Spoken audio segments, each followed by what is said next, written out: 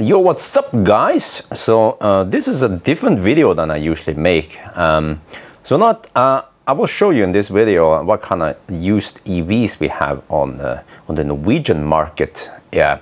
Okay, it applies mainly for Norway, but you get the idea. Okay.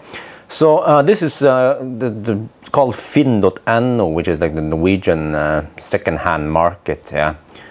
So I have chosen to show only the second-hand cars and also the new cars, no leasing or auction, and then I chose, it's funny, it's called fuel, yeah, electricity, all right, and then all the other filters are off. So this is a bit weird because okay, I could try to use Cam Studio. I used it before, but Cam Studio tends to kind of bug after 10 minutes of recording, so that's why I bootleg this. So I put the camcorder on a tripod and I record the TV in my living room. Oh yes. So let's check out this one. Okay. Well, hang on. Actually, let me do this. Okay. There. Okay. So this is a Citroën Saxo for 10,000 NOK, and the conversion is 1 NOK, or 10 NOK is about 1 euro. So you can pretty much divide this by 10 to get the price in euros, about 1,000 euros, and also similar in US dollars. Yeah.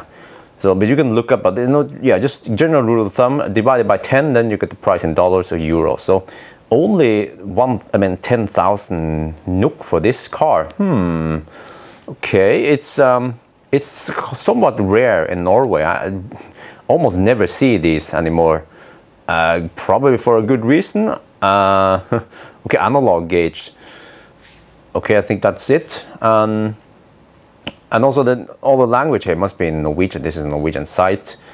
Okay, it says 1100 kilos. Okay, I will not talk too much about details. I'm not too interesting. Okay, it claims to have 27 horsepower. I'm not sure if that is correct.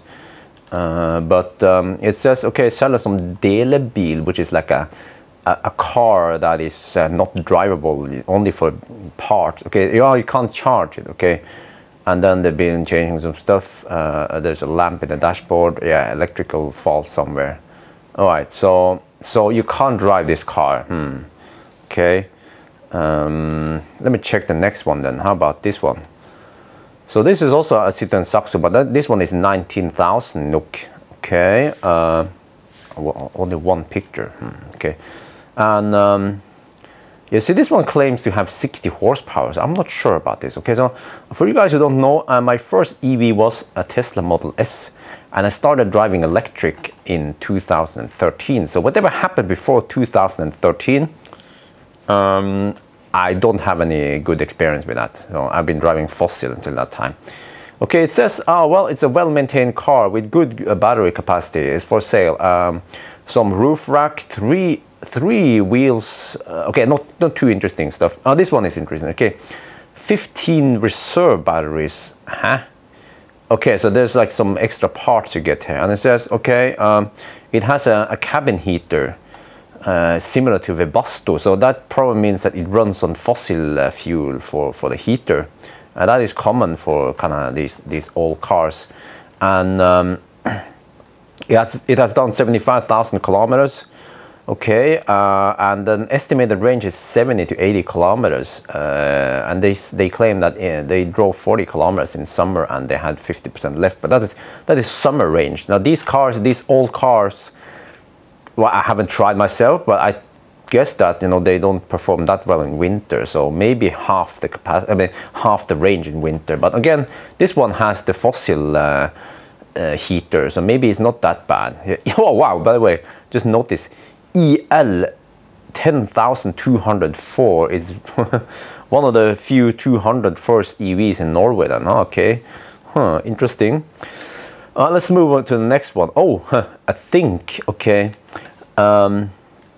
Think City. That one is like, it's a Norwegian made EV. Okay, maybe they got parts from other places, but it was assembled in Norway. So it's like a piece of Norwegian EV history here. You see here. I think it's what is kind of funny with this car is that it's made of like plastic, so you can't get any dents here, you can't get any scratches, so it's somewhat like durable. It's a good city car, I guess, and it's called Think City. So yeah, you see the interior is very basic. I actually drove this car like maybe like some 15 years ago at some amusement park. I just drove around some closed track, and back then I was like, okay, I had a Renault 5, so but it looks very basic, the interior, okay, and it's a two-seater, so no seat in the back, but that means that you actually have a somewhat large trunk there to put stuff in there. So surprisingly, okay, you have adjustable headrest even. Okay, so I guess I have to try one of these cars. So now I'm just based on some assumption, the pictures I see and all that. But let me look more. Okay, so this one also 1,000 kilo, all right, 46 horsepower. I'm not sure if it's front wheel drive, rear wheel drive. Okay, it says claim some range. Like most of these people who claim range is like we don't know how fast they drive and if it's a summer or winter, but it's a two-seater. Okay, so that one is 49,000 NOK, which is like a big leap from the Saxo. So it seems like there's like a and the entry point to get some EV is around 50,000 NOK. So let me look at the next one here. Okay, it's a Citroën C0, and these are like the triplets. We call them the triplets. We have the C0, we have we can see here, let me see, we have the iMIEV and Iwen. Those two, those three cars are very alike. Like they have the same hardware, you know, the same drivetrain and somewhat chassis, but I guess they equip them differently. And again, you know, this was before my time of the EV world, so I think the iMIEV is like the most equipped one. It has different features, all of these cars. So these were very common, I guess, almost 20 years, like some 15 years ago. These cars were quite common. Wait, not 15 years ago. Maybe like 5-6 years ago. Yeah, time flies so fast, but okay.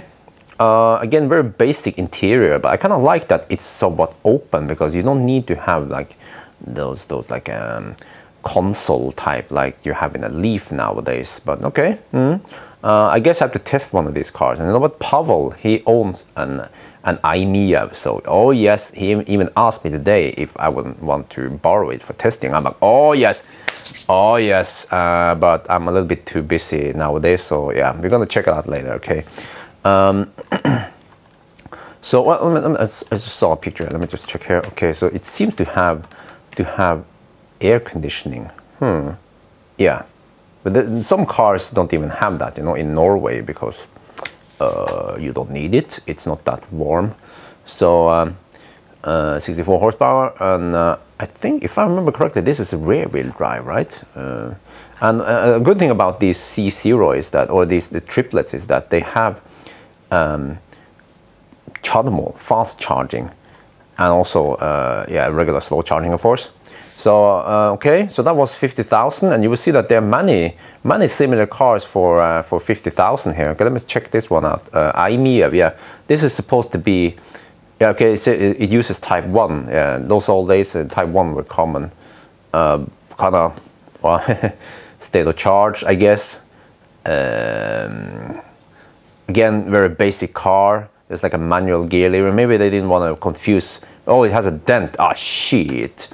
Okay, so there could be several reasons why these cars are sold kind of cheap. Okay, has some dents, and 69,000 kilometers, so not too far for a car that is somewhat old. C0. Okay, see, many of these triplets go for about 50,000. Let me just check out the C0 here. It's a nice looking car. What, somewhat high EL number here. Okay, how about some interior shots? Okay, no. Okay, there's one. All right. You see, they look similar. These cars. They have like a radio, CD player, Oh, here's some stuff. Seems like some repair bill. They've done some, not sure what it is. Let's not go into too much detail, but 50,000 for a car that can do. Okay, so the owner here, Fin user. Why am I not seeing it? Am I logged in? Oh, I'm not logged in. Okay, maybe that's why. Okay. Okay, actually I don't remember the password on that, but it doesn't matter. I'll figure out later. But okay, let's continue. So they had, whoever this is has to sell the C0 because they don't have access to charging anymore. Yeah, so that is somewhat important. If if you can't charge at home, then you kind of have to sell it. All right. So that's 50,000. Okay, many of these. Oh, IMEA. Oh, that's this. I kind of like this color. You know, the IMEA, white IMEA. Actually, wifey kind of likes this, the look of it as a wifey car. So I'm okay. Yeah. Looks somewhat spacious in there. It's a 4-seater, not a 5-seater, because I think it's somewhat narrow, so they don't have enough space for 5 seats. Let me just double check here. So it says, yeah, 4-seater. Let's see, bill in the shop. Okay, so they. I'll let them. Okay, this seems to be a woman who was alone and then drove to the kindergarten and stuff. Okay, so the estimated range, yeah. Okay, not too much info about that. Okay, let's just close this and go for the next one. So again, more of these. Oh, this one is different. Okay, let's check out this one. Okay, it's a Mia electric. Yeah, I've seen it once before when I was in Amsterdam. It's a weird looking car. I have to admit that. It's somewhat unique because the driver is centered here. You know, there's only one like seat in the front, and then you have 2 seats in the back. So it's a 3-seater with somewhat good legroom, I guess, for the rear seat passengers.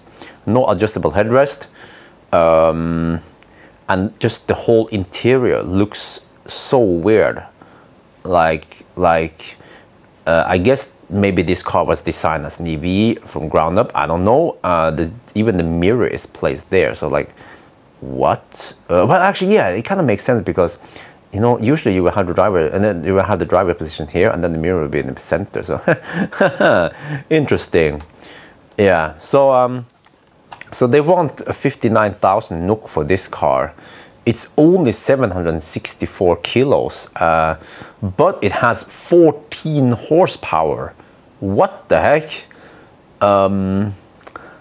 So yeah, it says that the car can do 120 kilometers. Well, it's by specification, but they have done 100 kilometers, and I'm thinking 100 kilometers.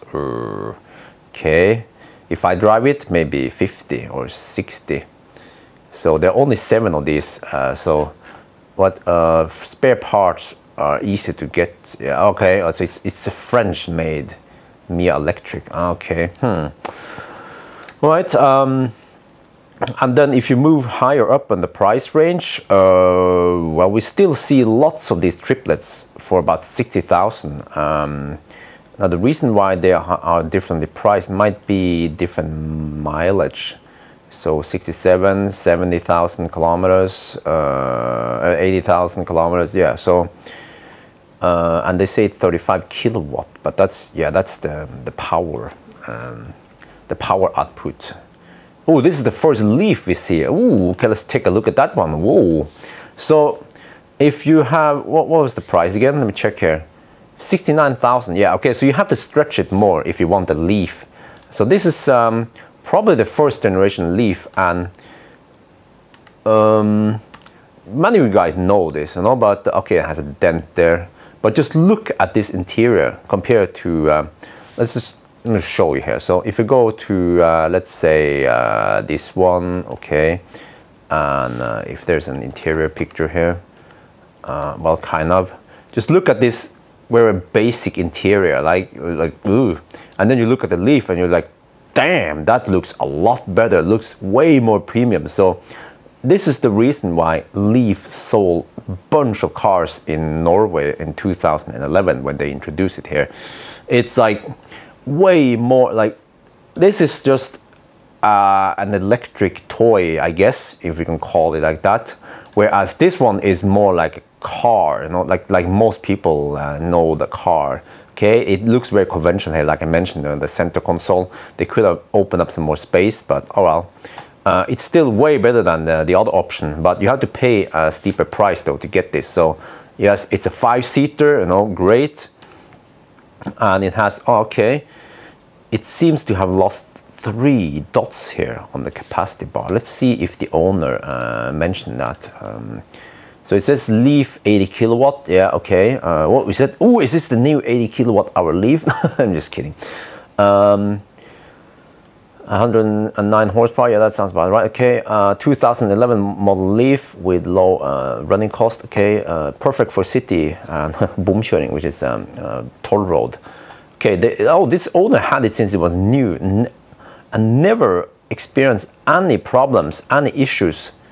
Well, I mean, driftsproblem, probably no like serious issues. Okay, and they drive it Finnøy-Sandnes, okay, 55 kilometers per day. And okay, they say that the battery capacity has been reduced, and this one has done 150,000 kilometers. If, okay, they don't say how many, but we saw it there. So, you know, let's just do a quick math here. So 9 divided by 12 is, okay, so it has 75% capacity left. Oh, but I mean, if you want a Leaf, it can fast charge just like the triplets, and it's probably way more premium, and it has app support, so why not? Okay, let's keep moving. Okay, and then more triplets, lots of triplets. Oh, another Leaf. Okay, let's check it out. Okay, this is a black one, and yeah, this is car. Oh, was it car of the year 2011? Well, for a good reason. It's well deserved. Okay, it has a cracked windscreen. Yeah, but it's on that side, so it's not critical for the driver. Okay, a 17 amp. Well, it says a 17 amp charger, but technically it's a charging station. The charger is in the car. But yeah, look at this. You know, it just looks way better than the cheaper triplets, like interior wise. So okay, let me check here. What is up with this car? 120,000 kilometers. Okay, less mileage than the cheaper Leaf. All go auto. Okay, small repair. Yes, some scratches. EU. Yeah, you know the EU in Norway. Even though we are not in EU, but we have to go to this EU approval every 2 years after the car has passed. Like, I don't remember exactly, but I think after the car is about 4 years, then it has to go through the EU the EU test every 2 years. So they have done some maintenance, blah blah. Okay. Oh wow, this one has lost only 2. Yeah. So only 2 bars lost. So if you try to do the math again, 10, 12. So it has about 80%. Yeah, some 80% left. So the only way to find out is to use Leaf Spy, connect to it, and read the state of health. Well, this is funny. I saw it. Yeah, it says battery 24 kilowatt, motor output 80 kilowatt. No, it's supposed to be 24 kilowatt hour and then 80 kilowatt. Yes, you noob. Okay, let's look at the next one. Another thing. Ooh, why is this one so expensive? Compared to the other thing here. It's also old. Okay, you see the thing has this CE plug it can charge to, and as far as I know, it only charges on Shuko. Well, correct me if I'm wrong. I don't know too much about these cars. I need to learn more about these old EVs. Okay, it says range of 100 kilometers. Built in Tromsø. Whoa, someone in Tromsø used this car. Okay, let's keep moving. This is going to be a long ass video. So many cars to look at. Let me just start skipping them. Okay, some more Leaf, some Iwan, Imea, yeah, the triplet, lots of triplets, Leaf again, Kleppestø, yeah, okay, now we're starting to see more and more leaves now at at around 75,000 NOK. So I guess if you want, I mean, scroll back a little bit here. We're still on the first page. So if you want like a piece of shit EV, you have to go for these like broken ones or whatever for 20,000. But I guess they're probably not that good. So you have to expect to pay about 50,000 for some, I would call it the high mileage cars. For these cars, because they have small batteries, 70 to 120,000 kilometers is somewhat high for those cars. But I mean, it still works, you know, they probably have about 80% capacity left. So 50,000 NOK is probably the lowest you should go, maybe even 60,000, then you get maybe better equipment, maybe lower mileage. And then if you want a Leaf, which I consider a better car, just based on what I know about. I mean, I tested Leaf several times, but I haven't actually never even driven an iMia or a triplet before. But based on my assumption, I think the Leaf is a way better car than the triplets. So then you have to stretch it to about 70 to 80,000 NOK, and then you can get a 24 kilowatt hour Leaf. Well, let's just scroll down here. Oh, whoa, a van. Okay, a Ford van, electric van. That's like a unicorn, right? This guy has lots of pictures of it. So it's a Ford Transit van. I didn't even know they existed as electric. Okay, let's not. Oh, okay. So let me see. What is this? Speedometer. Okay, range. No, this is. It seems like it used to be RPM meter, but what the heck is this thing? Oh, it's a power meter, of course. Yeah, you have. Huh? I'm not sure what the heck it is. And what is this? I guess it's supposed to be coolant temperature, oil temperature. And is it really a battery temperature gauge? And then this is state of charge, of course, very inaccurate. So you can just see that this is a compliance car. It was a fossil car that was forcefully muted into an EV. Oh wow, I think I have similar. It's a Type 1 cable. Yeah, I don't know if this one has even a fast charging option. But Ford Transit for 79,000 NOK. So it's a van. It's not as big as an ENV 200, and maximum speed 121 kilometers per hour. So it has done 49,000 kilometers. So it's a van, but it's smaller than ENV 200. But at least if you want a van, then you could go for this one. Okay, let me just check out this one. I've seen it before. Like, whoa, this is just yeah. It's a weird colored Leaf, and it has there's some damage here. But you can, if you remove the wrapping, then you know the damage, the scratches shouldn't be there. But yeah, so you can even get a weird-looking Leaf for 80,000 NOK. Let's go to the next page. So more Leaf. Oh, what the heck? A buddy. Yes, the buddy. Oh, geez. Someone didn't get the memo. So they took a picture from the cell phone. Screenshot from cell phone. So all the pictures are small like this now. Yes, keep in mind not everyone is looking at it from a phone. So tiny pictures. Bad Panda, but it's a 3-seater. Buddy, we can look at another. Okay, whatever. No view for you. I'm gonna look at another buddy later. iMia. Actually, let me just check out this buddy again. What was it? I wanted to know how 32,000 kilometers only. That is low mileage, but it has 18 horsepower and only 700 kilos. So, yeah. Okay, so it says range up to 100 kilometers, winter and summer. Really? And it says free toll road. Yeah, because this one is not in the, what's it called, in the M1 classification as the regular car.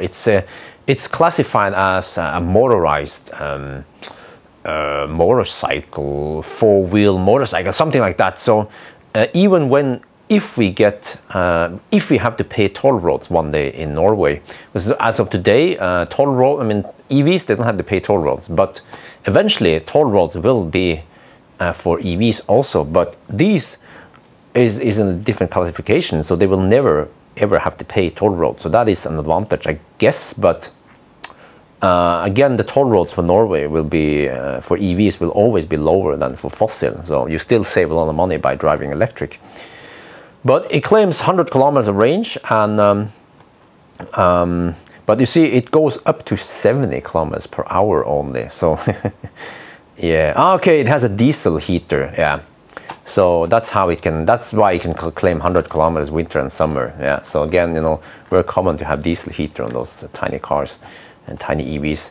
Okay, more Leafs, 80,000. Yeah, I would still, if I had to choose between a Leaf and a triplet, I would probably go for a Leaf. But again, wifey doesn't like the looks of the Leaf, so that's why she wanted to go for a Haimiyev. But it's not something we're going to buy anytime soon. So we have to, look at this. We have to decide later. But oh, it's a Smart for 2 for 90,000. Oh, okay. Now we're talking. So the Smart is, yeah, this is Smart for 2. There's also a Smart for 4, which is 4-seater. So it's a tiny city car. This one is really a city car. Like you, I guess you can't even take it on a Europe road trip. But so again, I like that they have open interior here, but I don't like that they don't. You can't. There's no glow box. It's just a hole there. Like what the heck? And the whole interior looks very plastic-ish. And it, like this car was not born electric. It's a fossil. Like, they just put some display here and display some stuff about electric stuff. Okay, I like it that it shows state of charge in percentage. Not many cars in this price range shows state of charging percentage. Some kind of trip meter here. Well, charging cable and stuff. So fairly big trunk, no adjustable headrest. And what is the same picture? Okay, what the heck is this? Oh, okay. What is the point to show state of charge here when you already have it on the display? You know. And this is probably a power output or yeah, this is the middle. So power output and regen, I guess. So I bet these two gauges were used for, this one was probably fuel gauge and then some, I don't know what the heck it was, but again, compliance car. I don't know, but for 89,000 NOK you get a Smart for 2, which is only a 2-seater.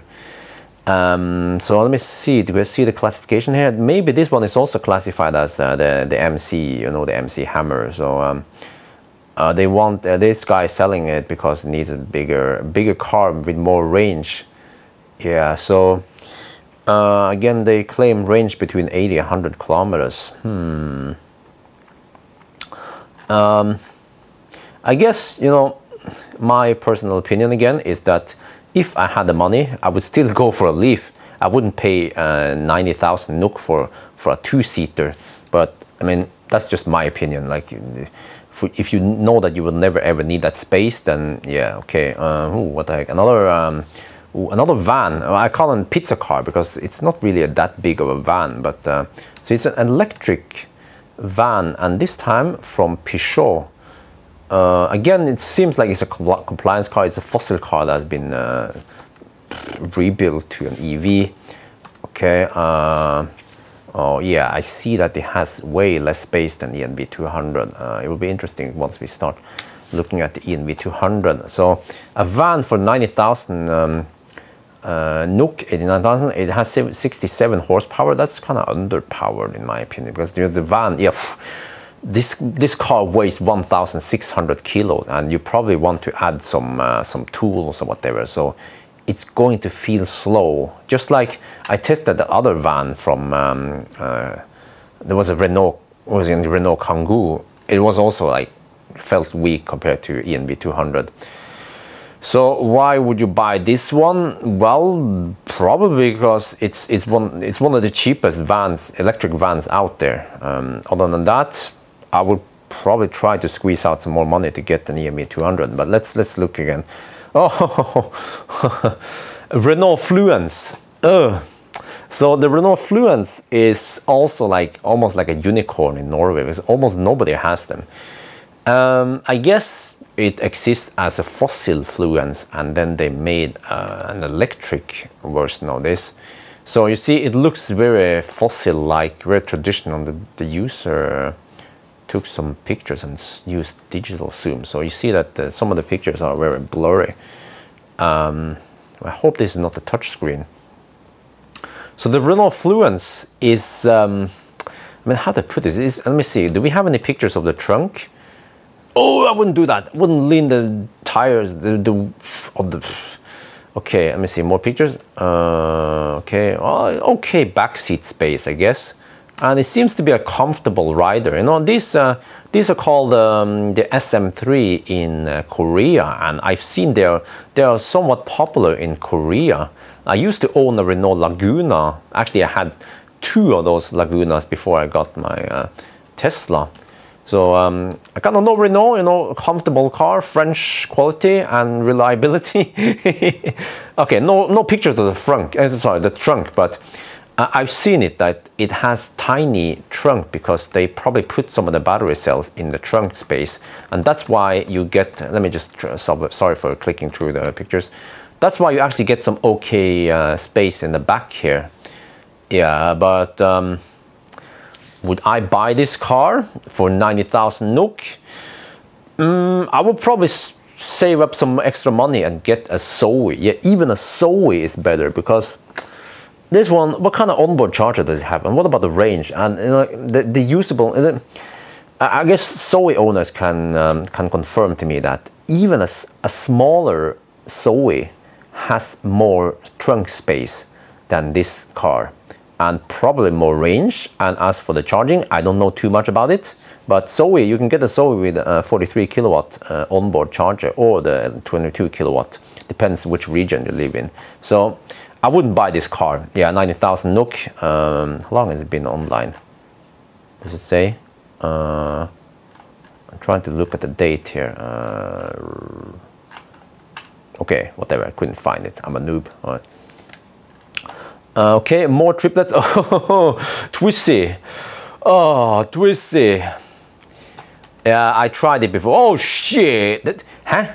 This one doesn't have the doors. So I thought it was. I thought it was standard with doors. Okay, so you can get a Twisty without doors even.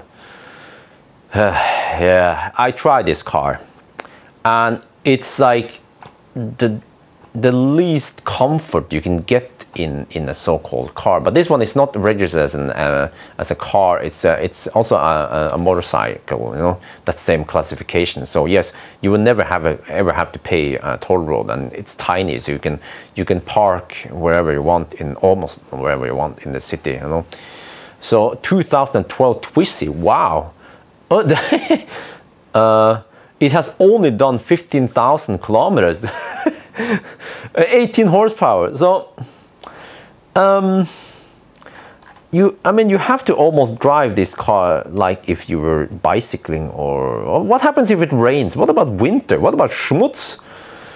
Oh, so it's a bit okay. Oh, okay, wifey came home, but again, I guess it depends on your needs, but I wouldn't buy this car for 90,000 NOK. I mean, no matter how much money I think I will save by not having to pay toll road, even a cheaper Leaf would be better, or a cheaper triplet. More Leafs, 90,000. Okay, triplets, Leaf, triplets. Yeah, the Leafs and triplets, they really dominate this lower segment here. Okay, and the sub 100,000. There was a scroll through some more vans. There was okay, some. Smart for 2 coupe. Oh, really? What is different when this car? Oh, it's red. It's a coupe. Okay, whatever. I can't spend too much time. Oh, okay. What is it? Fiat 500. Okay, let me take a look at this one. It's a Fiat 500e. I'm currently borrowing one right now, and okay, I have to admit, it's a good. Okay, it's sorry you heard Dolly and wifey. They just came home after taking a walk. So the Fiat 500e. Okay, you know, it's I guess it's a good-looking car. You know, it's like an icon, but it was built fossil and then forcefully muted to electric, and many people claim that it's a compliance car. So, okay, trunk space is horrible in this car, but at least it has back seats, so you can fold the back seats and still have. Then you get okay trunk space. So, you know. Of course, if you compare this to a Leaf or something, then it sucks space-wise. But if you compare it to like a Think, then it has way more space than those cars. So, in a way, I would say that yes, it's a better car than the Think, even before I've tried the Think. But compared to a Leaf, no, and it doesn't have fast charging. Let me see. Do they say anything about the charging stuff here? No.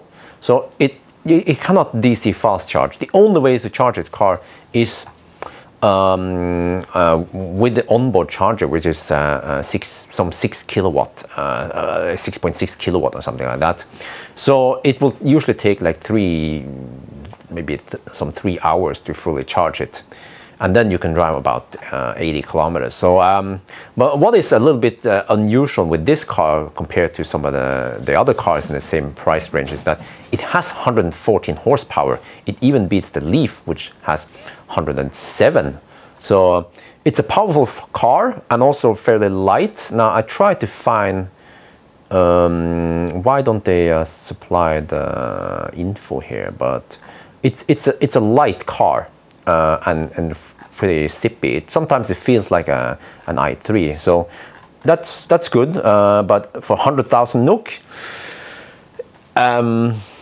yeah. So then, I mean, people who want to buy a Fiat 500e, they probably don't care too much about the money, because if you want a practical car, you will go for a Leaf instead. It has fast charging, it has more space, it has 5 seats, you know. Whereas people who want the Fiat, they just want a different car. Yeah. Okay, let me see. Peugeot partner. Okay, let me check a look at this one. So another van, another pizza car. Similar to the one we saw, right? Yeah, okay. Oh, sorry, we have some family stuff going on here. Okay, let me look. Okay, let me skip this video. It's gonna be so long. Citroën Berlingo. Oh, it was sold. Let's skip that one. I think most people are not too interested in the van. So Peugeot partner. Okay, Smart for 2. Smart. All right, more Smarts.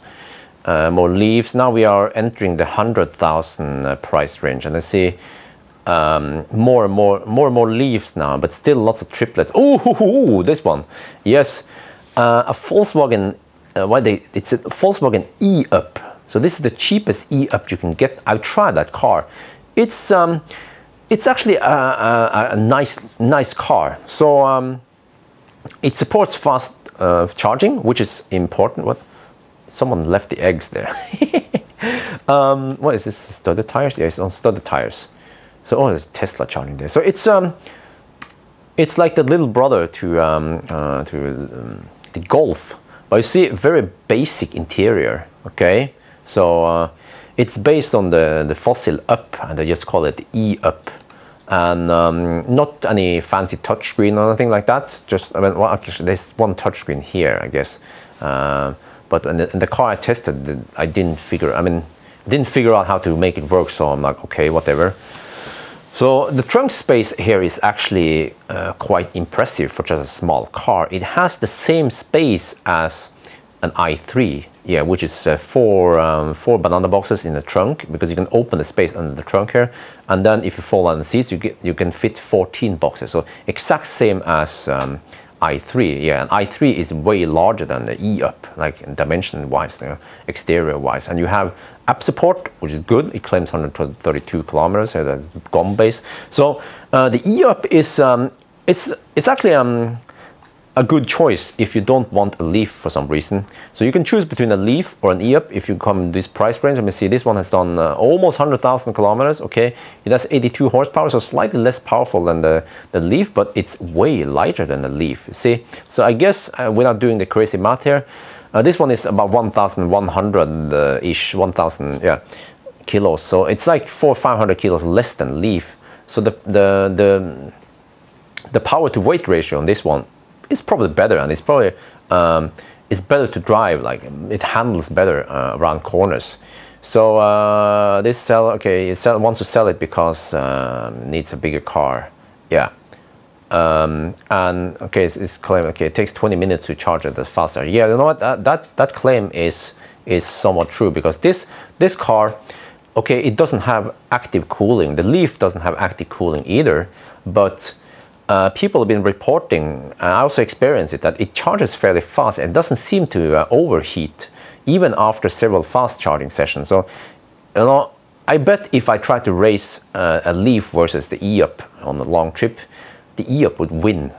E-Up also has fairly high nominal voltage versus the Golf, which for some reason has a lower voltage.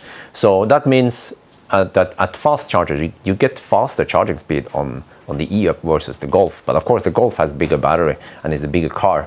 But I would say it's not too bad of a choice to go for the E-Up if you feel like it. Okay, let's just keep going. Okay, more leaves, more leaves. You see, now we suddenly start seeing more leaves and less triplets. Let me check out this one. It's a Twizy. Yeah, I'm not sure what this is. This one at least has the doors, but it doesn't have the optional windows. Personally, 105,000 NOK for a Twizy that can barely go 80 kilometers per hour, and I think it's actually, I think it's not allowed to even drive on motorways because it has a different classification.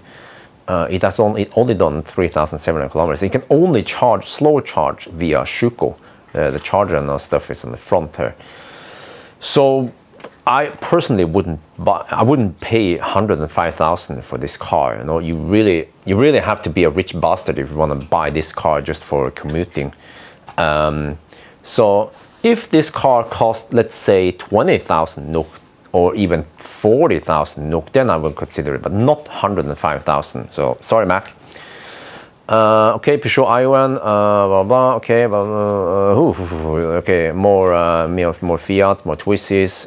Do we see any other cars now? Okay, same ones are repeating here. Okay, yeah, see, you can probably see. I don't have to comment all of them. Smart, yeah, Peugeot Partner, same cars, similar cars. Oh, the first Zoe. Oh yes, there you go. Now we're talking. So, how much is this Zoe? It's 110,000. The Fluence was some 90,000, wasn't it? I would gladly pay 20,000 extra to get the Zoe because it's a way better EV.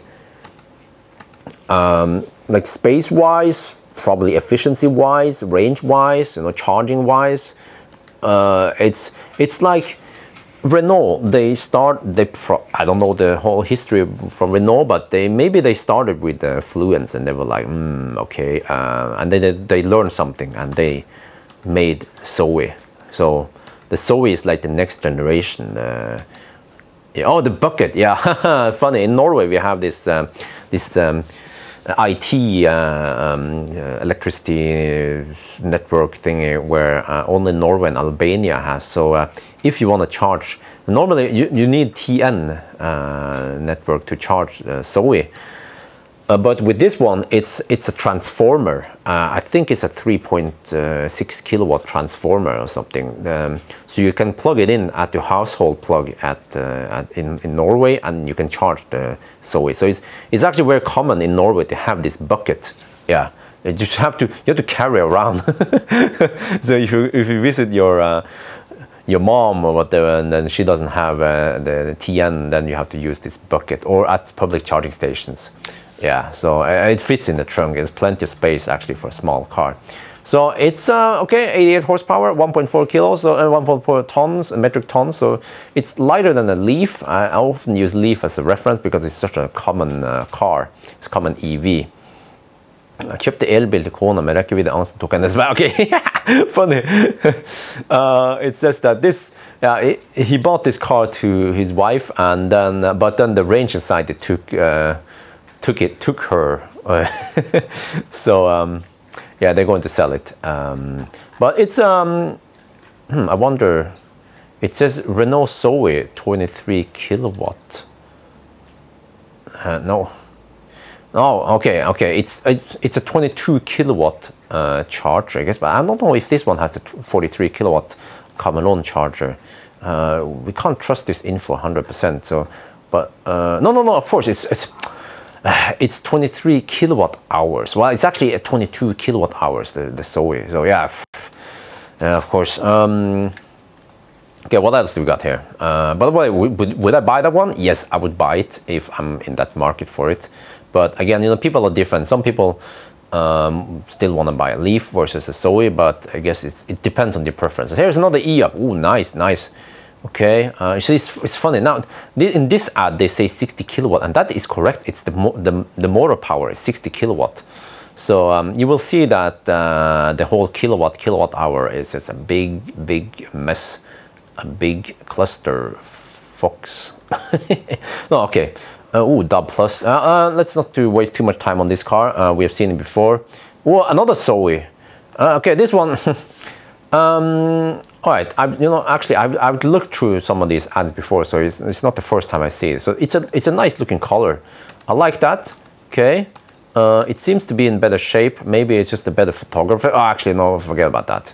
But let me just show you, the trunk space is fairly huge for this tiny car, because the Zoe is actually born electric, unlike i3. So Zoe was made only to be pure electric. There is no fossil Zoe, and there is no Zoe with a range extender. So the Zoe is a pure electric car, and they design it to be electric, and that is good.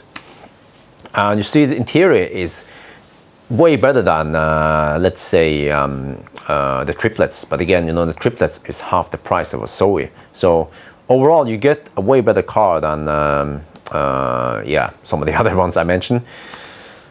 Space wise, okay, I guess. Actually, a noob question here. Is a Zoe actually oh, I like this one. So this is the key. It's similar to the other Renault I had. The Renault Laguna 2 also had this kind of credit card key fob, and you see there's a button here which is preheating, because if you there's also an app for Zoe, you can preheat via the app. But if you borrow the car, you can use this button, hold it down for like 5 seconds, and then the car will preheat for I think it was 15 minutes. That is a very nice feature. Not many EVs have that. I know ENV 200 has it, but for some reason Leaf doesn't have it. But the downside with the Zoe is that when you are charging, the heater won't run. Yeah, can you believe that? So the workaround that I found that afterwards, after I've been freezing in the car on my trip, is that you can hold down this button while you are sitting in the car charging. Then you will preheat the car. But the downside is that the fans will run at full speed. Yes, full speed for 15 minutes, and then it stops, and then you have to reactivate that one. But it's like a workaround. It's a silly workaround, but yeah. And then this one, it says a Renault Zoe 43 kilowatt hours. I was like, what? No, this can't be the 41 kilowatt hour Zoe. And then it says it's 214 model. So in this case, the 43 kilowatt hour is actually the 43 kilowatts. So it has the 43 kilowatt come-alone onboard charger. Yeah. Now the downside in Norway is that there aren't many 43 kilowatt charging stations around Norway. So you're kind of like limited to where you can so-called fast. Well, actually, I would call it fast charging when you have 43 kilowatt AC.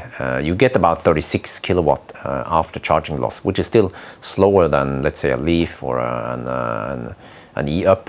But for 110,000 NOK, I would say it's a good buy if you want to get a Zoe. All right, keep going. More leaves, and some vans. Okay, e-up again.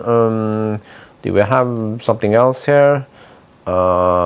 Leaves, e-up. Yeah, so more and more leaves, more and more e-ups. Some smart. IME. Okay, skip. Okay, let's see what I have here. E-up. Yeah, same. So I don't edit out this because I just want to show you guys what is available here, and you can also get a glimpse of the price. And now we are in the 120,000 NOK price range, and you see some of you guys will be like, damn, that's a lot of EVs for sale in Norway. Yes, that's right, baby. What else we had? Okay, lots of stuff. Okay, Twisty. I'll just scroll. Okay, let's ooh, the first one now. Okay, yes, remember this one. I looked at it yesterday. I got a little bit excited here, so I touched the zoom button. Okay, so the first ENV 200. Yes, the ENV 200 is way bigger than the other vans in this price range. So it's I tried it many times. I've driven it many times. Summer, winter, I hauled stuff in it. So I would say it's one of the best, maybe even the best EV van. It supports fast start. Look at all this space, and you can also get. Let me see. I'm not sure if this one has a door, but you can get the door on both sides for easier load of stuff.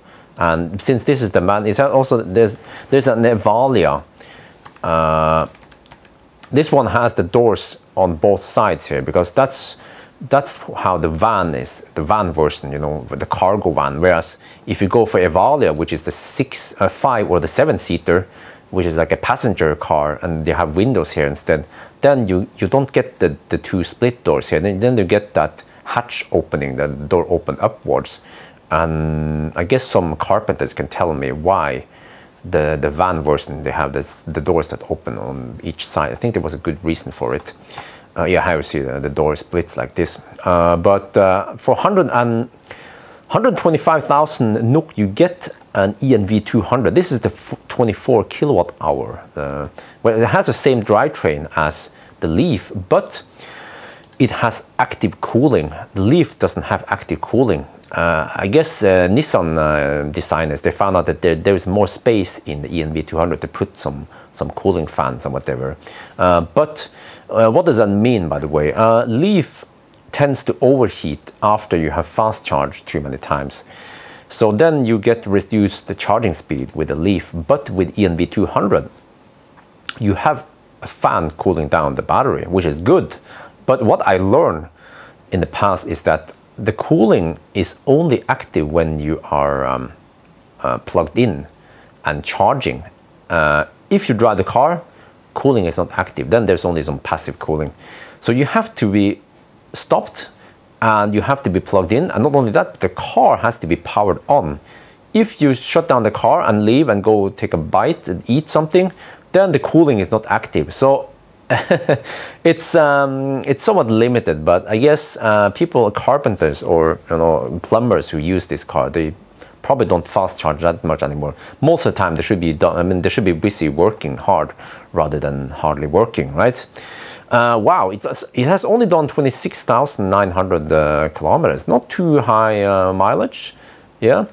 So it's a good price. It's a very good price for the car. Now, I don't know what kind of equipment it has, like backup camera, whatever. I didn't check that tutorial, but if you just want, let me just quickly check the pictures here. Yes, it's like the stripped down base model. They didn't show it that well in the picture here, but you can see it here. It doesn't have the big screen, the nice and big touchscreen that you have in the more equipped version. So that's why this one is so much cheaper. If you don't care about that touchscreen, if you're busy using your cell phone instead while you're driving, then you can go with this one. Yeah. Right, more Fiat 500. Okay. Renault Twizy in 10. Okay, Twizy. More Zoe. Okay. 120,000. 125 now. Let's just keep scrolling. Keep scrolling. Let's. Whoa. Okay. Yeah, I remember this one. It's a Ford Focus electric.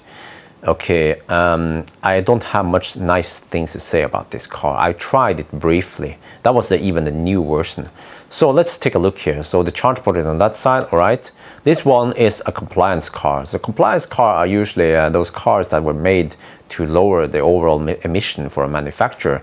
And I believe this one was also a compliance car because they didn't even try to make the car a good EV.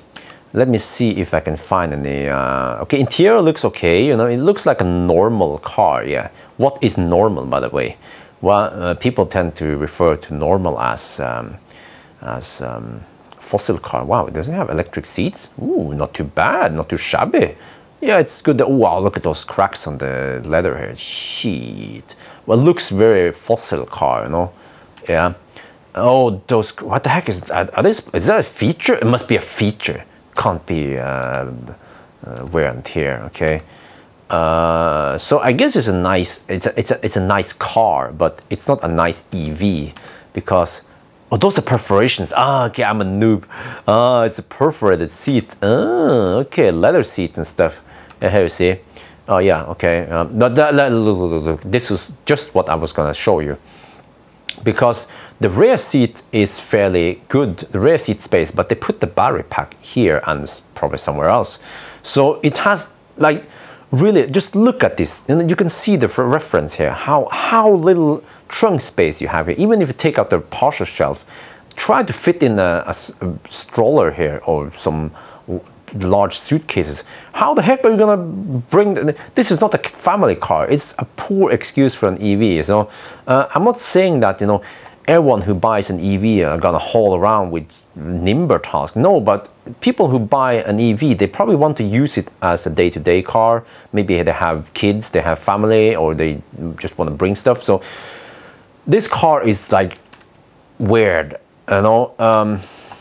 Let me just double check if they say anything about it here. No, but the problem with the first version of the Focus, this one, it says a 2013 model. It has done only 45,750 kilometers, probably for a very good reason. Oh, it has 146 horsepower. That's kind of powerful. But the problem with the Ford Focus is that it doesn't support fast charging. So basically, you have a car with tiny trunk space, no fast charging. The only way to charge it is via the plug here. Probably takes 10 hours to charge it up. So it's like you can use it as a commuter car, but when you want to take it for something else, then no. So hasta la vista. 129,000 NOK for that car is a rip-off. Like if someone tried to sell it for, let's say, 50,000 NOK, then I would consider it, but not 130,000 NOK. Then you should buy a Leaf or E-Up or even a Zoe. That would be my newest joke. Even a Zoe, even this E-Up for the same price is way better than that. Probably even more space than that. So yeah, okay, that's my rant about the Ford Focus. But all right, okay, and the Focus defense, the new Focus has finally a fast charging support. That one came in 2017, I believe. All right, let's just keep going here. I realize now that this is a very long video, so if you guys are still watching, then you're probably on your second round of drinks now, and your popcorn is out. You have to pop some more microwave popcorn, or you have to order more Chinese food. All right, let's keep rolling, keep scrolling. Okay, lots of Fiat 500es for sale. Okay, Smart for 2, E-Up. Okay, I think this is the point where I should start applying some filter, because there's simply too many cars I have to scroll through. What the heck? Yeah, this, I remember this one.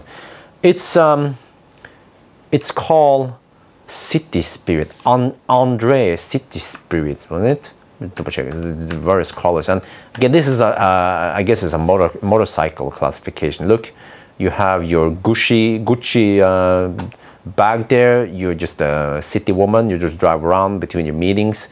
You probably have to juice up a lot between each meeting. You have to make sure that those meetings are at least two hours long. And what happened to the headrest on this side? What, you don't have passengers? Shit, what is this with? Ah, shit. Oh, it has a touchscreen. Okay, but you know, I'm not gonna bash this car too much, because it probably has its use, which is it's like for urban transportation. It's brand spanking new, and what, 10 horsepower? Really? 10 horsepower? What is the weight of this car? It's probably light, let's say 600 kilos. So it's cheap. Okay, maximum speed is 80 kilometers per hour. It says that it has 6 batteries, 100 amp hours. Okay, I looked at this before, so it seems to have 7.2 kilowatt hours. Okay, the weight is 613 kilos. It's tiny, like 245 times. You know, I wonder, I might be able to fit this car in my trailer. Yeah, that's how small it is. Okay, ladetid, oh ja, Annas biter. 6 to 8 hours. So it takes, it can only charge on the household plug, the Shuko. But I guess it's a small car, 2-seater, but for that price, 130,000 NOK. Again, I would consider buying it if it was 50,000 NOK. Of course, a branch banking new. So yeah, not for 130,000. Okay, we have more Zoes here for 23. Oh, maybe I'm wrong. Maybe the Zoe has 20. Huh? Why do people keep saying 23 kilowatt? I thought the Zoe had 22 kilowatt hour pack, not 23. All right, let's just keep scrolling. Okay, you start seeing more and more the same cars here. All right, let me go to the next page and then let me see. Okay, and then switch view here. So now we see 3 cars in a row instead. So it goes like this, this, and then, oh yes, yes. Now we're cooking. Oh. Yes, Kia Soul EV. Now we're talking. What? Let me see. What is the entry price here? Oh, 147,000 NOK. Then you get what it says. No, this is incorrect. Kia Soul 24 kilowatt hour. No, it's 27 kilowatt hour available energy, and I think this car has about 30 kilowatt hours total. So it's actually a damn good car for this price. It can compete with a 30 kilowatt hour Leaf, or probably even beat it.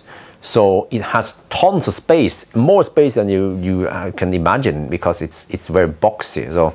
But again, it depends that space. Like, you have lots of headroom. This one doesn't have the panorama roof, but let's see. We should see some more pictures. Okay, wow, textile seats. Oh, what is that? Schmutz? Oh no! Did someone spill water here? Oh shit! But look here. Okay, it has a touchscreen, the infotainment system here, and the whole user experience with this car, and the whole, you know, range and charging is just superb for this price range. So I highly recommend these 3 guys. I don't know why they show the pictures of these guys. Oh, probably okay, I have the okay, probably so I can recognize. Ah, yes, I remember David. Yeah, I saw you. Okay, no, but and Nissan. Okay, just some standard picture. But you know, this car, okay, this car has the charging port in the front, by the way.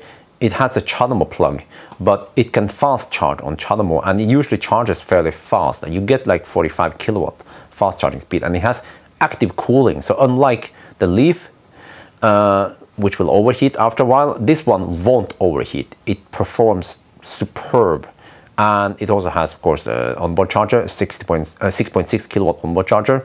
So I highly recommend this car for the price here.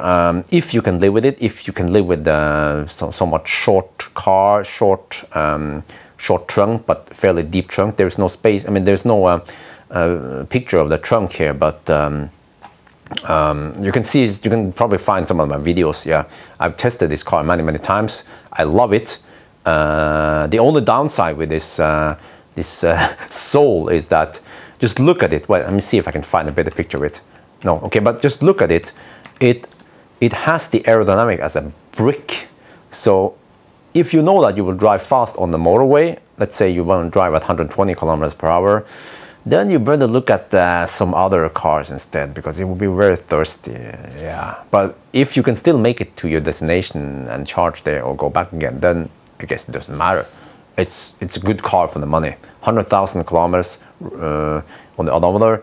I don't think you have to worry too much, because like I mentioned, this car has about 30 kilowatt hour capacity, and there is always all the EVs, they have they call it a bricking protection, which is a lower buffer in the battery, which you cannot access. It's to protect the battery. But also many cars like this one has also a buffer on top, So it will charge fairly fast and it will show 100%, but the true state of charge, and the true percentage is not 100%, it's probably like 90, 95%.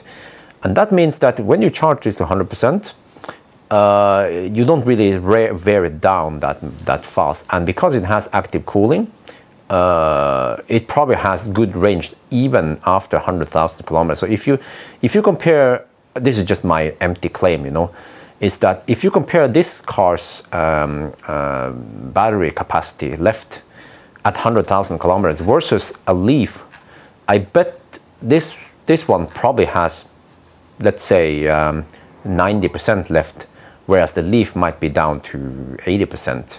Yeah. So good car. Yeah. Let's see, more Leafs. Now it's not very easy for me to identify the Leaf with a 30 kilowatt hour pack. Some of these they say 24, 24. Okay. Whoa! I wonder if this one didn't show up yesterday when I look at it. It's the first BMW i3 to show up on the list here. So the i3 is it's a cool car. It's a nice car actually. Like I like it. I like many aspects of it. Like the wide open space here. It's marvelous. And the fact that this car was made almost as a pure EV. When I say almost, because they actually made it as a range extender, but it still was designed to be, you know, electric-ish. Yeah. So trunk space is good compared to manual. Well, and actually, how do I say this?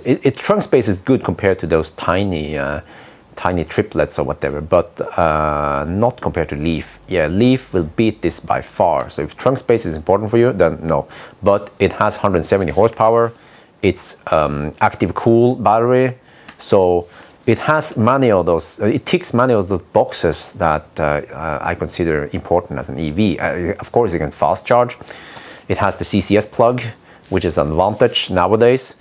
So let me check spec here. So okay, it has done 68,000 kilometers, and I don't think the degradation here is that great because also the i3 also has a buffer on top, so you can't charge it to true 100%. So like actually the Leaf you can. That's what I heard. I have to confirm it, but I claim that the Leaf, when you charge 100%, it is actually 100%. You can look at that cell voltage. So it's why is this car somewhat cheap-ish? I don't know. It's 148,000 NOK. It's probably, it doesn't say, but I'm pretty sure this is 2014. Yeah. So this one is the 22 kilowatt hour version. So the smallest pack. Yeah.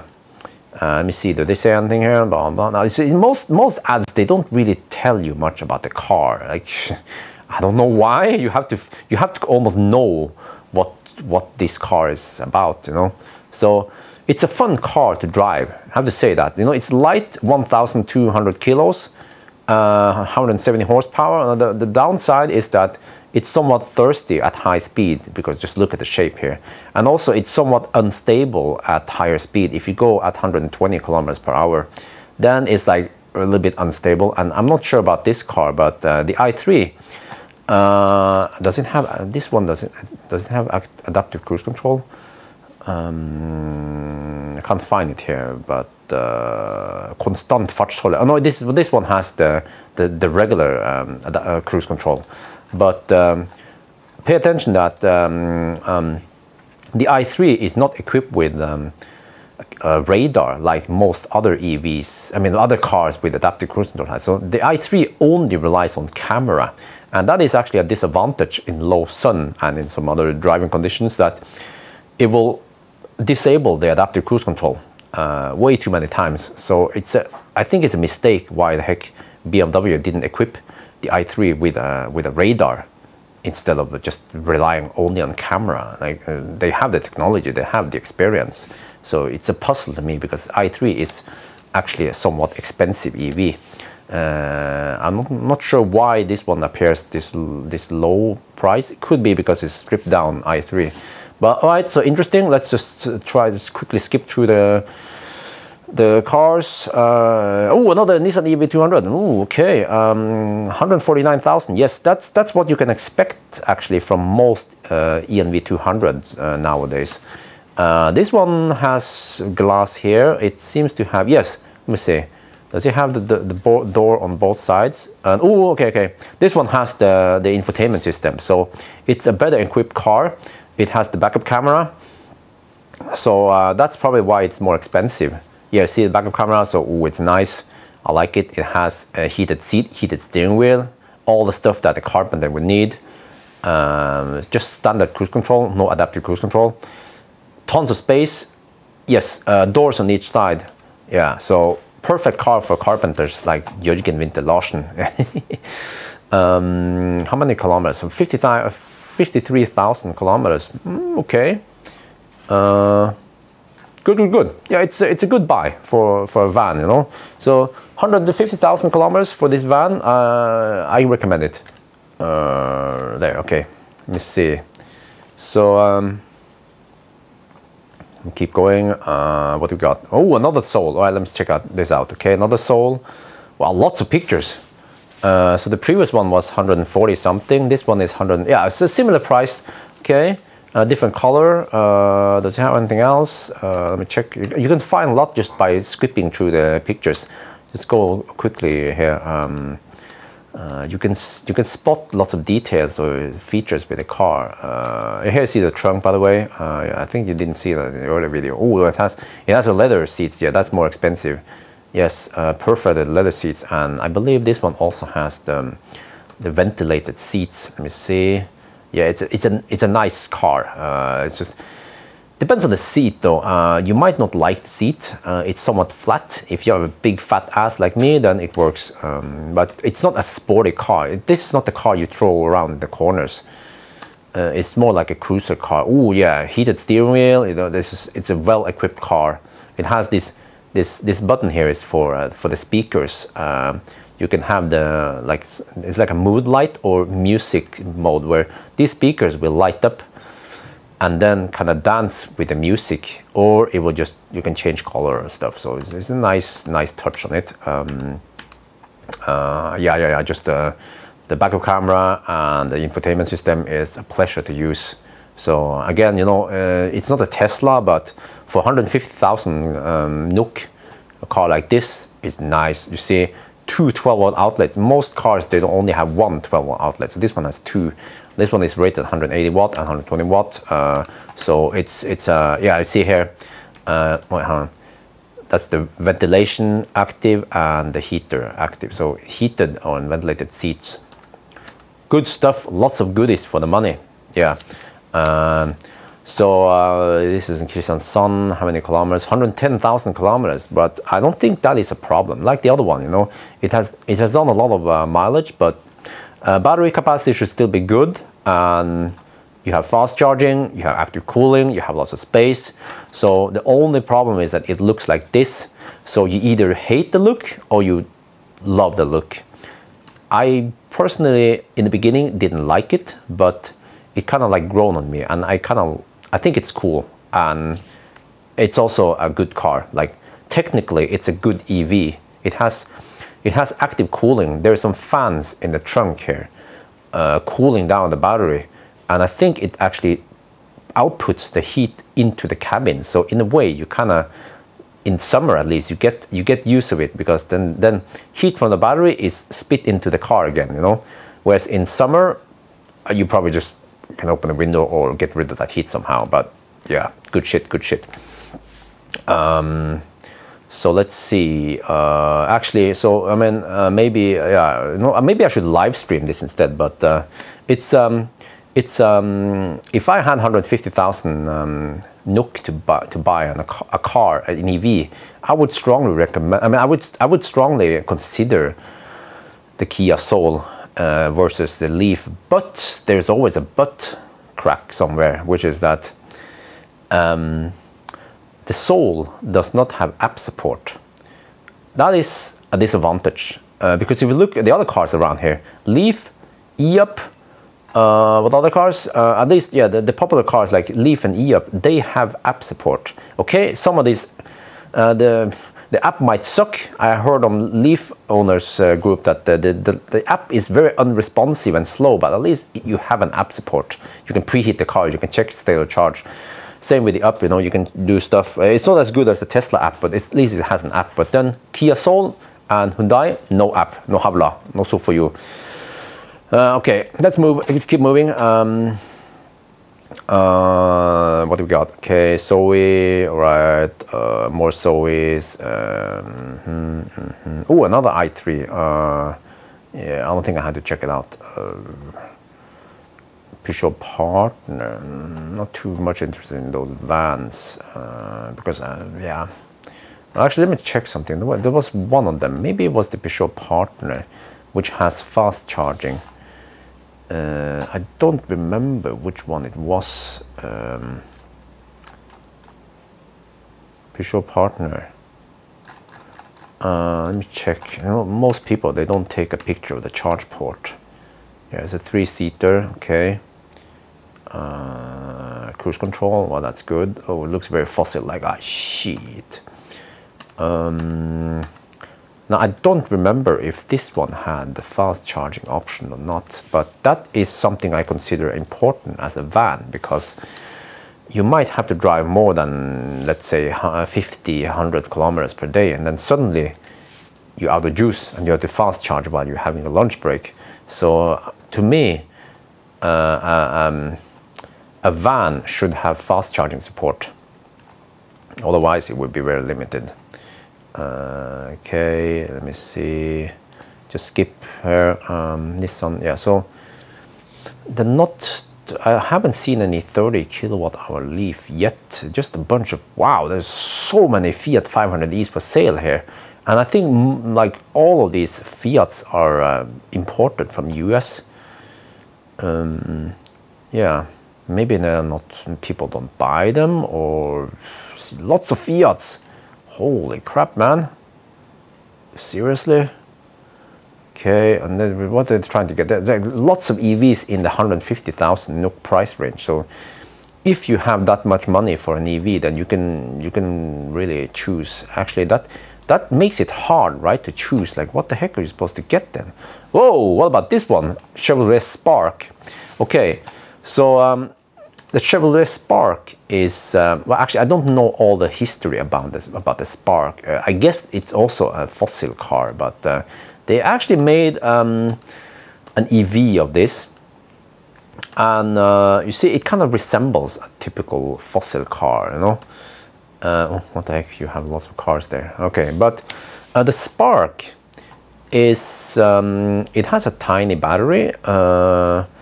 It has 140 horsepower.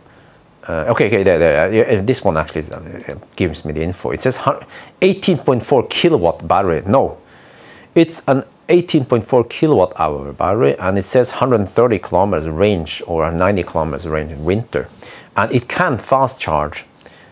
It says the fast charging from 0 to 80% takes 20 minutes. So I think what I like about this car, I haven't tried it, but 140 horsepower in such a small car and fairly light, maybe. Can I check it? No, but it's probably fun to drive, and it supports fast charging, so it ticks many of the right boxes. But I believe that these cars are imported from USA. Yeah, it's a Chevrolet, so it's US imported, and I don't know how it is with app support, but I guess it's an option. Whether I should recommend it or not, I'm not sure, because for 150,000 NOK you can choose between i3 or Leaf or Soul. So if it doesn't have app support, then I would say go for a Soul instead. If it supports app for some reason, then maybe you can consider it, or you can also consider some of the other cars. Here we have another Ford Focus. Let me check here. This is probably the old Ford Focus. Yes, 2013, so no fast charging support. Hasta la vista. At least for me. Yeah, I mean, depends. If you're only looking for a car for local commuting and you just want the Ford, then yeah, you can go for it. So, you know, it's not like, you know, it's just my personal opinion about things. So you still have to make up your mind, and don't say that, oh, you know, Bjorn, he's he's always hating on this car, hating on that car, and he does this nimbering. I actually don't do the nimbering anymore. I'm just based on the usual need. Let's say okay, let's just go back to this one for example, right? Let's say if I want to take this car on a road trip from Oslo to Gothenburg and back again with wifey and dolly, then it wouldn't work that well because it doesn't have fast charging support, and it's a 300 kilometer trip just one way. This car wouldn't make it there in a single charge, and because it has like limited trunk space, then we kind of have to put some stuff in the trunk, and then dolly goes in the back seat strapped in there on this dog thingy, and then so yeah, you get my idea. Like you probably want a car. I mean, you want a car based on your needs, and if you're single, unmarried. Well, I mean, if you're unmarried, then you're single, right? And you just live an urban life, then yeah, you can go for these urban cars. Then if you never take any long trips, then it doesn't matter. Then you don't care about fast charging support. Another ENV 200. Let me see. Is that Evalia? No. Let me just quickly check this one out. This is 160,000 NOK. So I wonder why it is more expensive. Probably because it has lower mileage, about 60,000 kilometers mileage. A navigation, yes, it has all the goodies. Let me just quickly look at the pictures. Wait, is this Evalia? It looks like Evalia. Yeah, this is Evalia. Maybe it's a 5-seater Evalia. So yes, so it's actually, it's now we're actually touching into a different topic here, because how about getting an ENV 200 as a family car? They don't show. Let me check something. Yeah, it's a 5-seater. So Evalia comes in a 5-seater and a 7-seater. Okay, they don't show here, but there's space for another row in the back here. This one is a 5-seater, so it means that it has ginormous space in the back. Like, believe me, I've tried the Evalia, the 7-seater, and also the van version, and it has more space than a Tesla Model X. It's just insane. Like, just to give you an idea, the van version, we tried the van version to put banana boxes, and most cars, they can fit about 15 to 18 banana boxes. Maybe the bigger cars like e-Niro could fit in 20 boxes, and then you have the Teslas. They could fit like 28, and so 28 boxes, right, in a Tesla Model X. That's a big family car, but ENV 200 could fit over 50 boxes. We ran out of okay, sorry, do you hear some noise? It's just Dolly running around. So we ran out of boxes, so it has ginormous space. So you can imagine, if you have a big family, let's say you're a family of 5, 2 adults, 3 kids, maybe the kids are somewhat grown up, some of them, you have lots of space in the trunk. Unfortunately, I can't show you the trunk. There's no picture of the trunk here, but it's a good option for a family car like that. But there's a but, because this one is from 2015, so the battery is still 24 kilowatt hours, and that means because it's a van, it has aerodynamic as a brick, and you can usually count on getting about 80 to 120 kilometers in a full charge.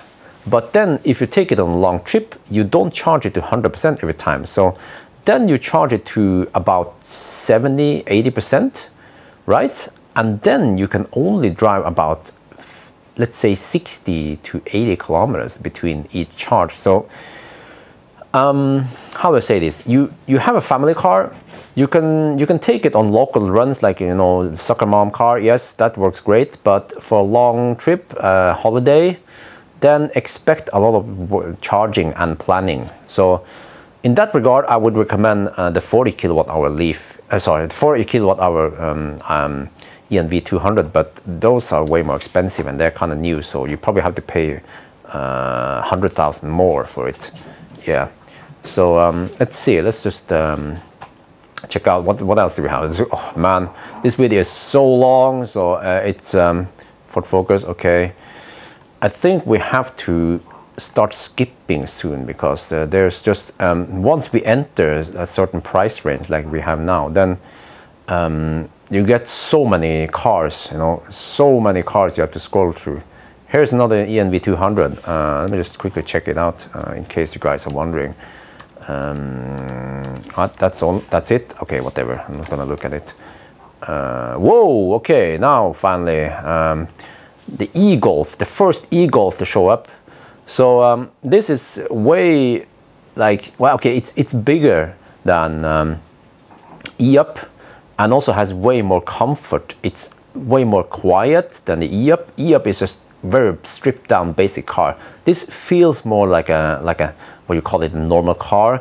It's way better looking inside, outside, more premium. You have the big touchscreen here. That's nice.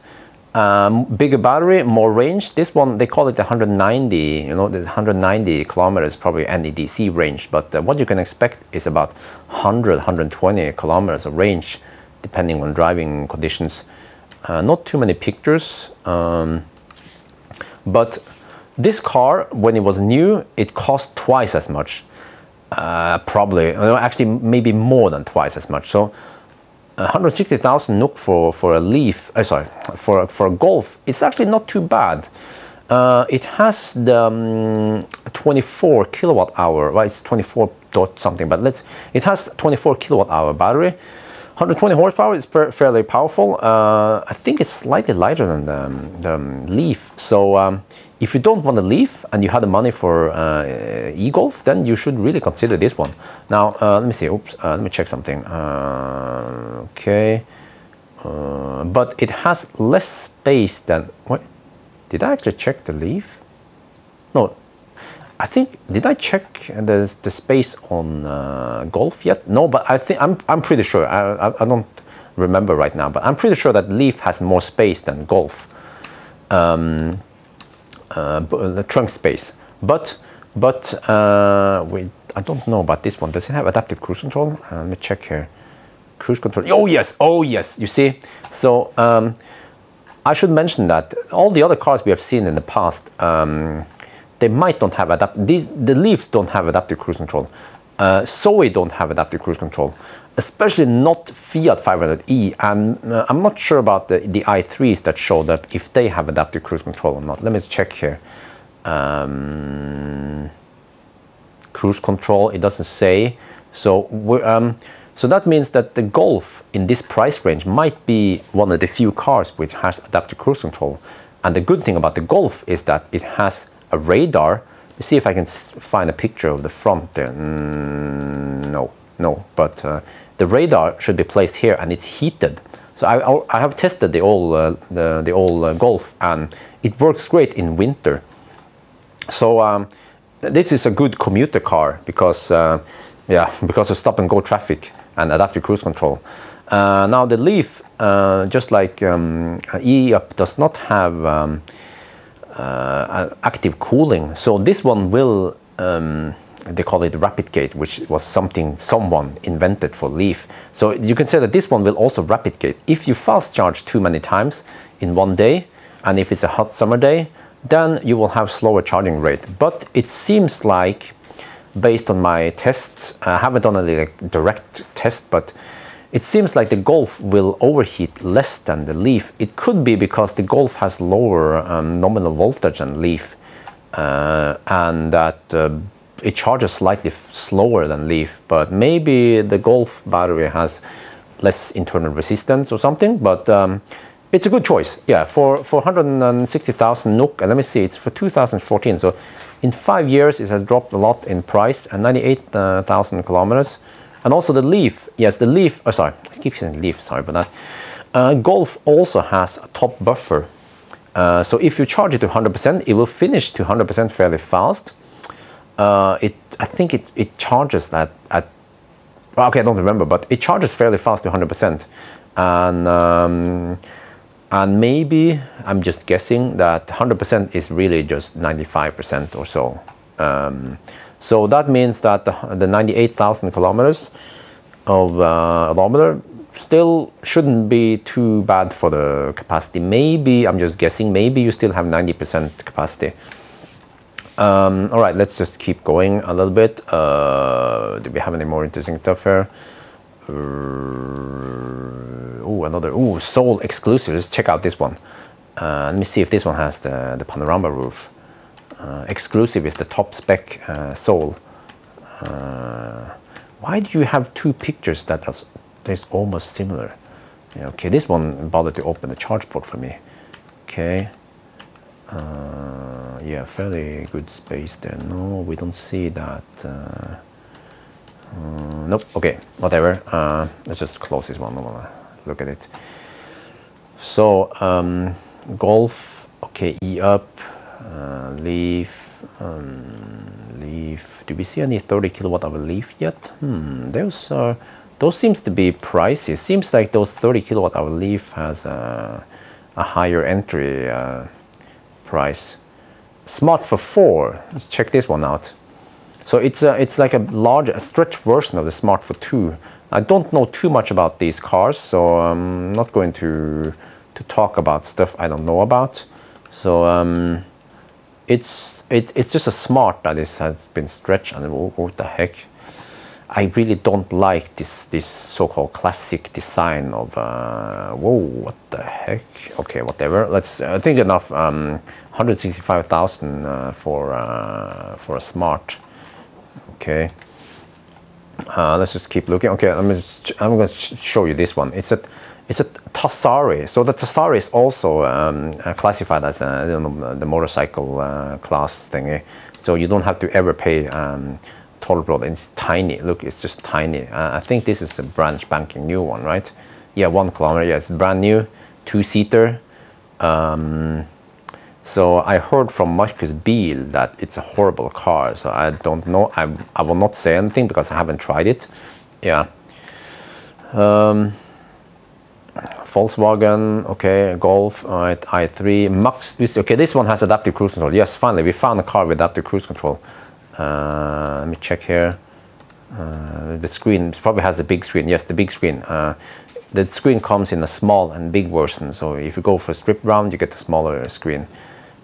This one is standard. I like it. I like this screen. I wish it was a little bit bigger so you can show more info. So yeah, the i3 with adaptive cruise control for 168,000. So yes, again, if you're looking for a commuter car, then the i3 is a comfortable car. Yeah, I'm not too fond of the seats though. Let me show you here. There was a picture of the seat, right?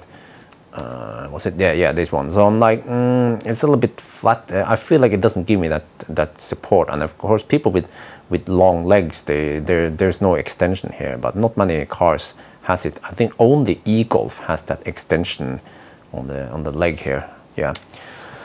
So, but one thing I like about the e-Golf and i3, I forgot to mention that, by the way, is that the steering wheel will adjust outwards and up and down. Leaf will only go, which direction was it again? Don't remember. I think it was, yeah, up and down. Sorry, in and out. Soul goes, oh shit, I've driven Soul so many times. But I know that e-Golf can adjust up and down and all that. So I don't remember. I should collect the data and try to memorize them. But that is somewhat important to find the right driving position, to be able to adjust in two axes and just one. So in that regard, I claim that Leaf is it's somewhat limited because you cannot get the best. I mean, you can get a good seating position, but then your arms might be stretched too far out or something like that. So yeah, that is an advantage with the i3. What is it? Ford Focus again. Okay, Leaf, e-Golf. So do we have any interesting stuff here that we should see in this price range? Maybe I skipped. Did I skip any Leaf? I shouldn't see. Where are the 30 kilowatt hour Leafs? I haven't seen it yet. You see, now, by the way, now when we are in this price range, 170,000 NOK, then you don't see triplets anymore, because those are cheaper, and I guess people don't sell new triplets. So just quickly see a Smart for 4, okay, another one. I don't think I did a run yesterday. ENV 200 with 5 doors. Okay, interesting. Yeah. Hey, speaking of which, there's actually a triplet here. For some reason, there's an IMEA for 170,000 NOK. Check. It has done 3,500 kilometers. It's a fairly new car. But why is it so expensive? Probably because it's almost new, but okay, well, it has a fairly fresh interior, I have to say. Yeah, I think little wifey will like this. Now, chop name I me okay. So I'm showing wifey. Sorry, okay, yeah, she agrees. It's a good looking. What? You know what? I think they have done some update here, because the old iMirror doesn't look like this. So it's a refresh. It's an updated car, but still, the thing is that let me check if there's some info about it. As far as I know, there is no update in the drivetrain. So it still has the, what was it again, 18 point. No, I don't remember the battery capacity. It was some 18 kilowatt hours. Still the same drivetrain. So would you pay like 2-3 times more money just to get the refreshed interior? I wouldn't do it. I would buy the old one. You know, the one that go for about 50 to 80,000 NOK. We still don't see 30 kilowatt hour Leafs here. What the heck? More Golfs coming up, yeah. So the Golf is actually a good deal. Like, you know, I wouldn't buy a brand spanking new Golf. I mean, it depends on the money, but I would buy a second-hand Golf, because it seems like a second-hand Golf they have dropped in price, maybe more than other cars, like the Leafs. If you look at the percentage drop, Kia Soul, okay. So, all right, let's just skip this. Skip. Okay. Wow. Maybe I should have live streamed this instead. This is a very long video. It's way longer than I first thought. But I think we have to start applying some. Oh yeah. No. This one. Let's check this one. Okay. So the Mercedes-Benz B-Class electric is. How do I put this in a nice way so that I don't offend anyone? The Mercedes-Benz B-Class electric is it's what I should call a compliance car. It's a poor excuse for an EV. It is a nice looking interior. It says the Mercedes, you know, you can say it has the Mercedes DNA. Yes, okay, fair enough. Nice interior, leather, lots of leather stuff in here. The problem with the Mercedes is that it has the drivetrain from a Tesla, so it uses Tesla battery, Tesla motor, in Tesla inverter, and also the Tesla charger. But the main problem is not that it uses Tesla components. I think Daimler and Tesla, they had some cooperation there. The problem is that this car is highly inefficient. We don't know why. Like it consumes like 250 to 300 watt-hour per kilometer. You know, it's just, it consumes even more than I-Pace. It's so thirsty for some reason. It's highly inefficient. And this car, believe it or not, has a 36 kilowatt hour battery pack. 36 kilowatt hour. When we scroll through the list here, most of these other cars, they have 24, or i3 has 22, you know. So this car has way bigger battery than the other cars, but these other cars, they have usually more range than this. So yeah, it's highly inefficient, and that is not the only problem. The Mercedes-Benz B-Class does not support fast charging. You can only charge it from from AC, you know, slow-ish charging, but it has an 11 kilowatt onboard charger. So you can, I wouldn't even call it semi-fast, but 11 kilowatt after charging loss is 9.5 kilowatt. So it's like, it takes, does it say the charging time here? But now I can do a quick math. It will take about 4 hours to charge it up on 400 volt. So it has very limited use, but I guess it has somewhat okay trunk space because it's a fairly big car compared to some of the competitors, which these pictures don't show that well. But yeah, so I think Mercedes, they discontinued this model, so they're not manufacturing it anymore. Probably for a good reason, because there are not too many of these. Like it's yeah. So let's see. I'm trying to wrap up now. It just became very long. Trying to see. Okay, let's just start applying filters. So let's check here. Chevrolet. Because now, if you look at the different brands, okay, Citroen, Fiat. Yeah, oh, damn, so many Fiats. 200. But look, compared to BMW, 600 BMWs for sale. Ford, very few of those. Okay, we have the Ford Focus and the Ford van. Hyundai, oh yes, we should check out the Hyundais. Look here, 320 Hyundai. These are either Ioniqs or Konas. So you can get a second-hand Ioniq. See, the cheapest one is 245,000. Nice looking car. Now, when we go in this price range, 250,000, those are good, damn good EVs. Like active cooling, superb efficiency, lots of space, lots of comfort, adaptive cruise control, LCAS, like way better cars than some of the other cars at 150,000 NOK. So you get way better car for the money. Yeah, you guys have seen this before, Ioniq. So let's see. Let me check here. If I try to look, yeah, Kona. Okay, Konas. I should tell a little bit about the Kona. So this one seems to be a stripped down Kona because it doesn't have the head-up display, and it costs 389,000. So I would say that these Konas are overpriced, because if you order them, it will cost you about 330,000 NOK, and so people are trying to sell Konas for profit, about 60,000 NOK profit. So my recommendation is, don't buy these cars. It's not worth that extra cost. Just order your own Kona and wait a while. The Hyundai, they have been ramping up the production, so I think it's worth waiting for it. And this is what the heck, hydrogen. It's funny that the hydrogen cars appears on the list, even though I checked only to show electric cars. There's no category for hydrogen cars here.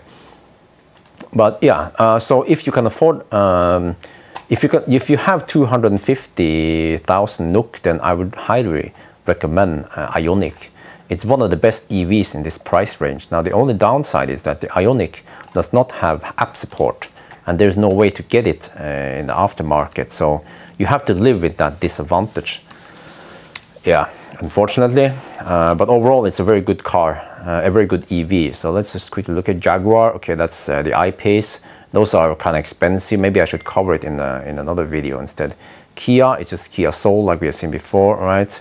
Mercedes-Benz, Mitsubishi, the triplets, Nissan, Opel, Ampera E.